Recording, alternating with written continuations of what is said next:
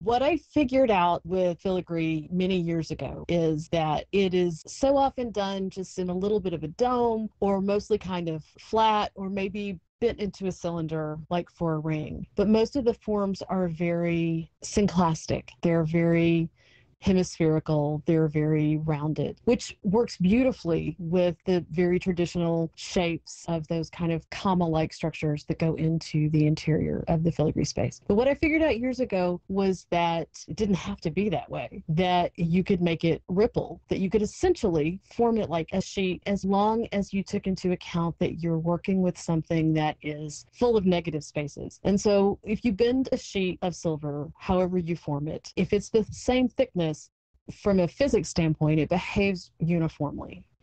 But as soon as you take a sheet that is pierced, that's full of holes on purpose, then the spaces move differently than the solid areas and the spaces splay apart.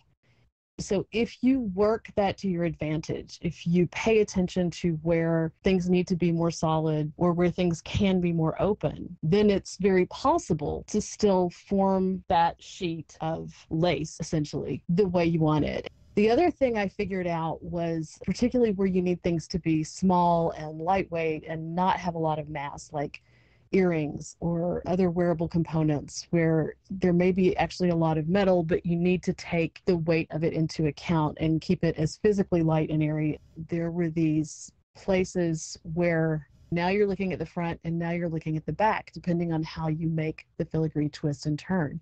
Because filigree is always one-sided. There's always a front side and there's always a back side to that open back traditional filigrana structure. And the back is very flush and sometimes maybe not as pretty as the front side, where the filler wires sit down inside the frame just a little bit, where they're more protected, and it gives a layer of dimensionality to the filigree even when it's flat. I figured if I could get people to do a pendant that was in that structure, and then when they do that, the moment they bend it, all of a sudden they go, oh, I got it. And I say, okay, now you're going to make a bigger, more complex thing that's going to bend or twist or curve laterally or all of these things. I have everybody do paper models. It can have any of the elements that I show people in my more complex structures. It takes at least 4 or 5 times of imagining this structure uncurled. But of course, the first time you do it, you're seeing what it looks like flat. The paper models become more doable because you try one and you go, oh, that's not going to bend the way I want it to.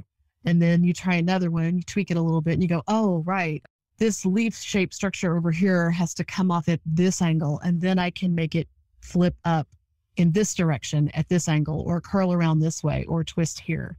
And then once that starts to make sense in the paper model, when you flatten it back out, you have a template to create the frame structure. So it's a little bit like the patterns of sheet that you would need for anaclastic raising, like Hecky Seipa used to do. It wouldn't just be a big flat square sheet of metal, but you would cut it out into a particular shape. And then from that shape, you could form these shell-like structures. So in that sense, it works a little bit the same way. It's just that you never have the same exact pattern twice. You have to come up with the idea and then make up the pattern every single time for what it's going to be. And the more you do that, the better you get at knowing how these things need to be maybe stretched out a little bit longer to accommodate the curve and go around as many times as you want or twist as far or so forth. So that's the big secret.